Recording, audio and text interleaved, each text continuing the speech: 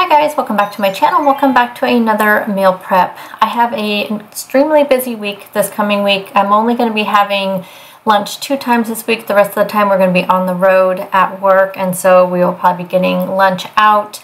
I've been getting off work kind of late lately, and so I wanted to have my dinners prepped as well, but I forgot to take some chicken out of the freezer, so I only prepped one of my dinners. I also prepped a snack and then lunch for the 2 days this week that I need it, and I also could use it also for a dinner if I needed to.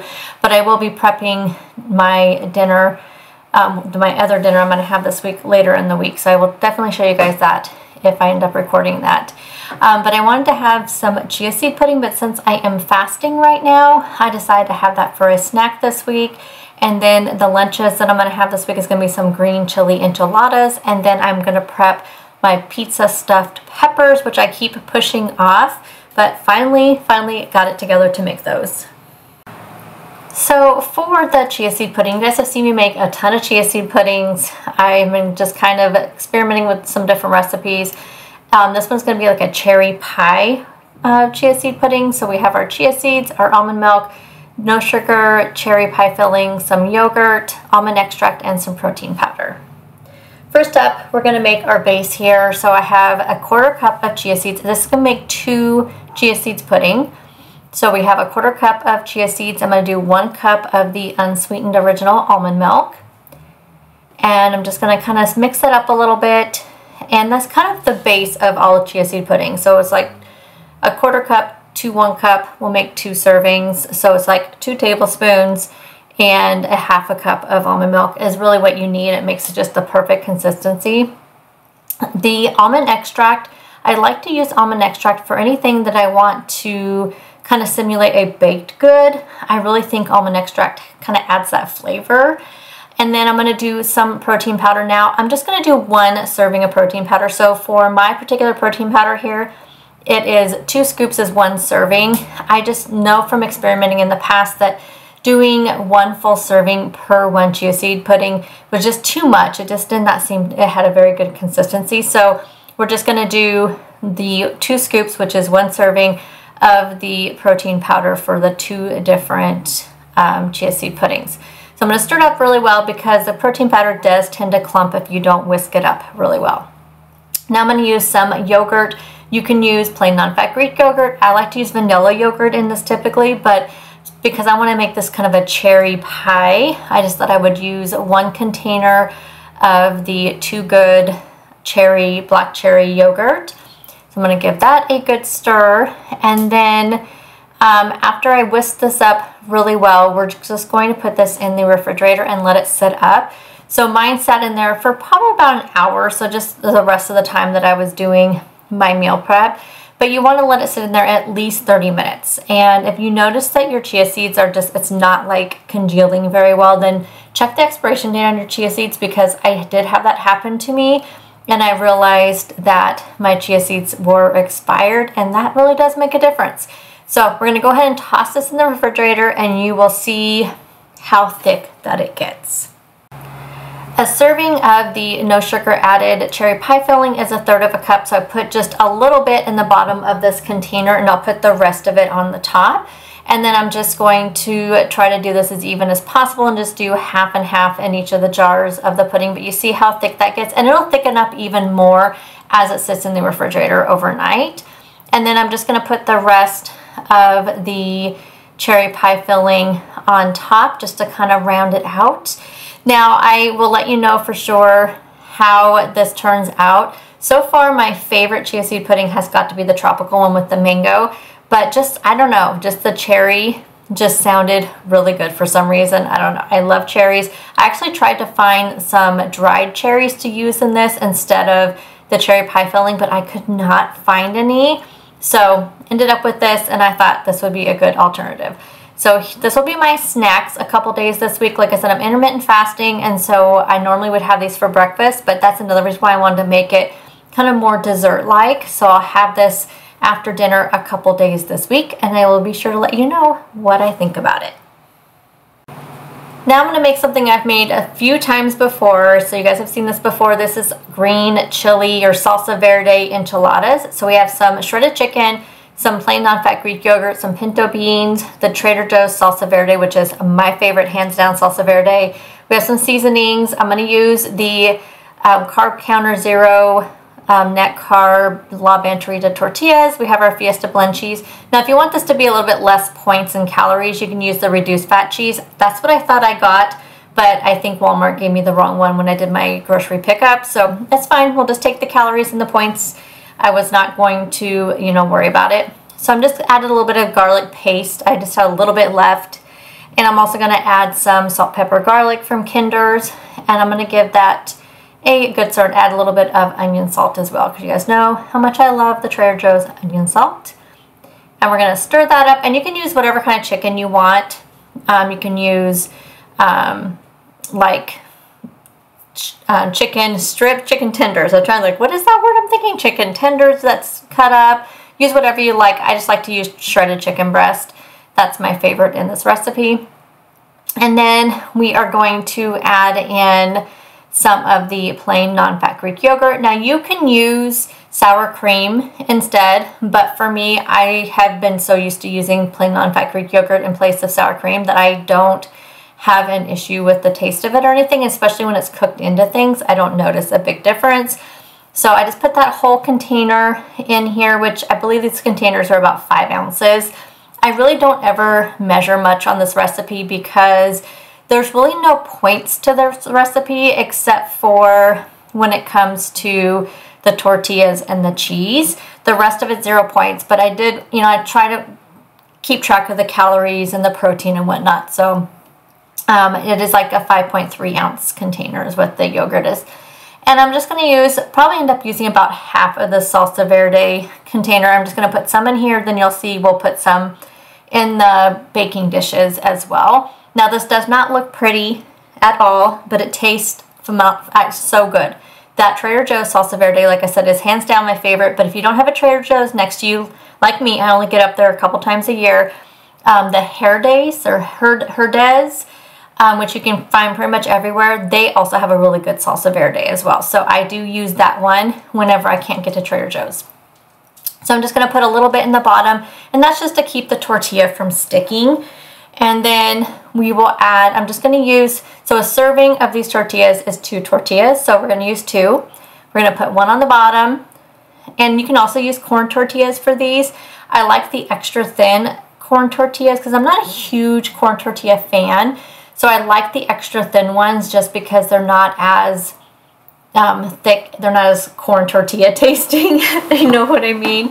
But I have not been able to find those for a very long time. And so I had these ones on hand because I was going to make tacos the other day, but I never got them made. So anyway, so we have our chicken Salsa Verde chicken that I just kind of just putting some in each of the containers.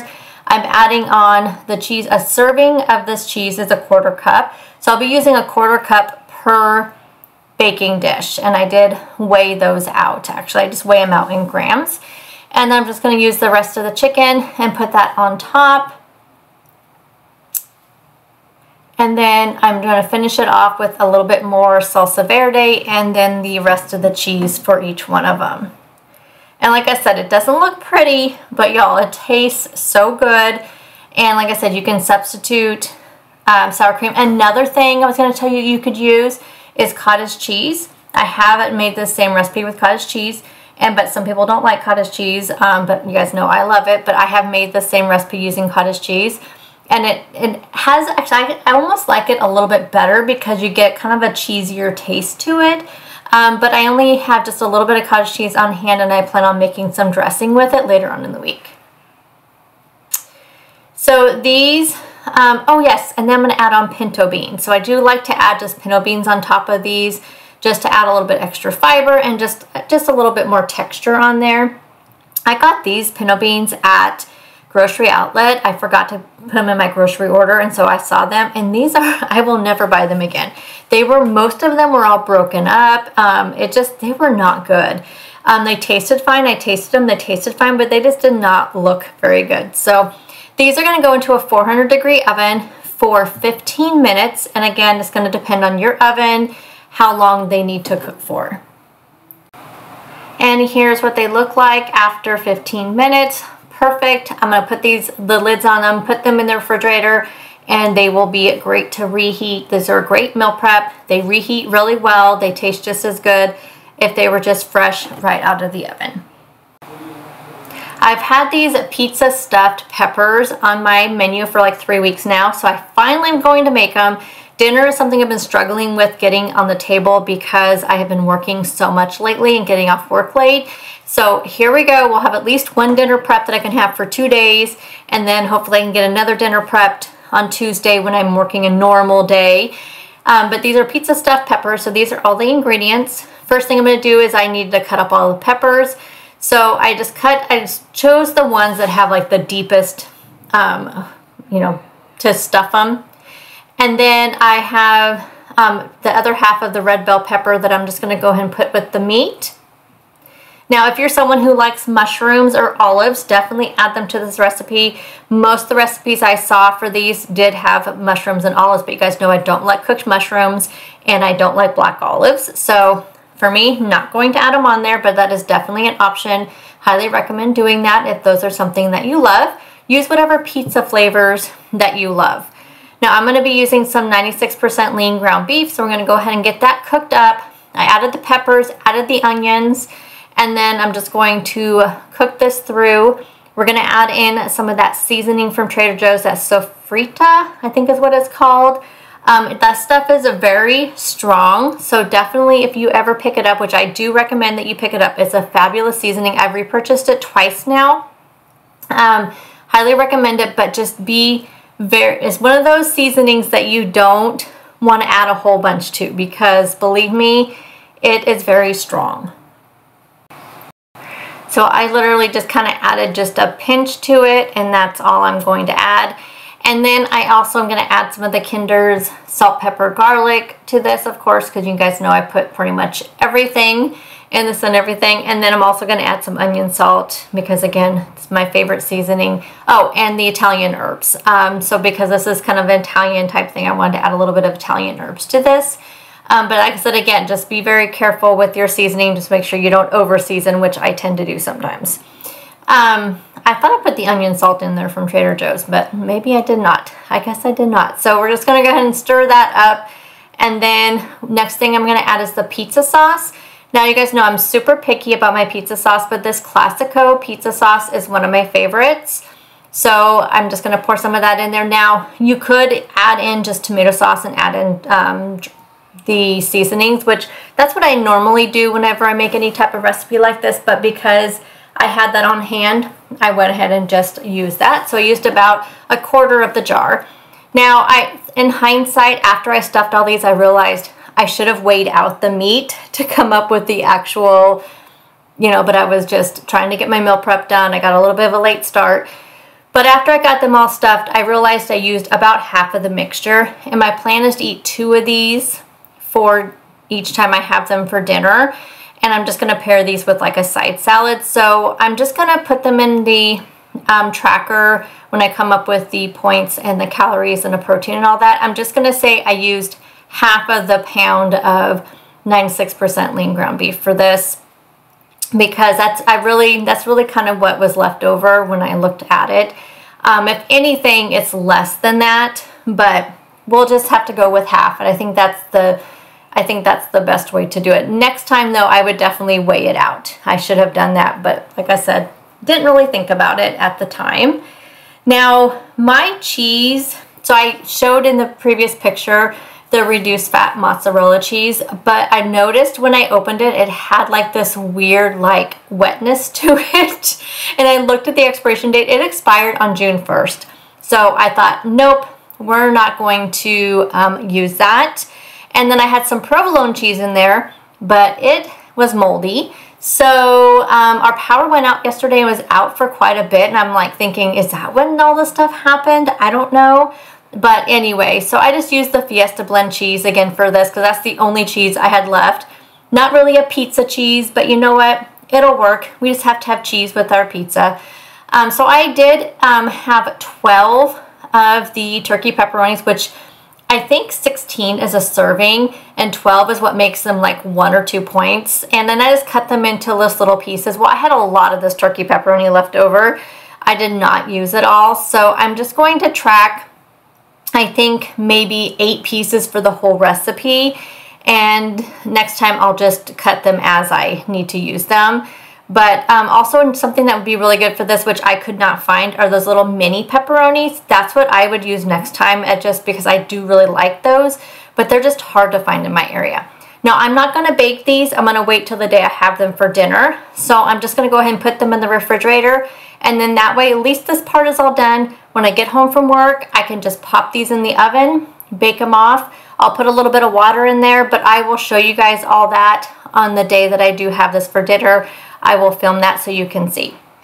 And like I said, I would have had one more recipe. I was going to do my taco burgers, but my ground chicken was still frozen when I did my meal prep. So we're just going to have to end our meal prep with this. But I am so happy to get back into meal prepping again. It's just been so busy at work, and it's going to be nice to have a couple of snacks, my lunch, at least one dinner ready for me this week. I do have some really super easy dinners that I can just throw a bowl together as well. I have some meatballs, I have some brown rice, I have some veggies in the freezer, so I have some things that I can use.